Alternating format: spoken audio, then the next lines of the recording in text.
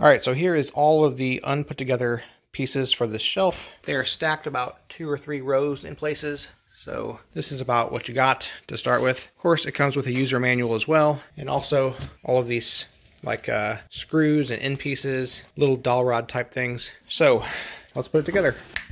And there it is finished. I'm gonna move it right over here. Okay, so here is the finished product on this wall. Really like how deep this is. It was plenty deep while not being too deep to block the door. I think it looks great. I think it's well built. It's definitely strong. Plenty of space here to put various things. I love this design where it's partially open, partially has a back there for each shelf like that. It's taller than I am, almost 6 feet tall or so. I really like the design. I think it looks stylish. I wanted something that was just a little bit different, not just a plain shelf, but something with a little bit more style to it. And I think this is perfect. So here it is all put together with a few items on it.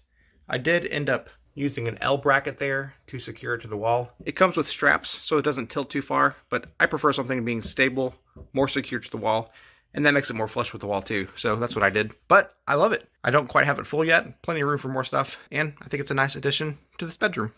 There's a link in the description. If you order through that, I get a small commission. I would greatly appreciate it.